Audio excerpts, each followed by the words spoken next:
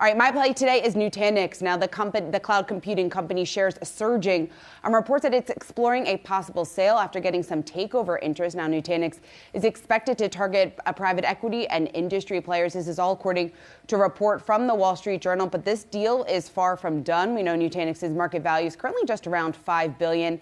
The potential buyer would likely have to pay a very attractive premium. Dave, you're looking at shares surging here, so we could get some M&A news maybe pretty soon when it comes to this player. We don't get much, though, in this environment. In fact, Q3 saw the worst quarter in the prior 5 years at just over $500 billion of M&A activity.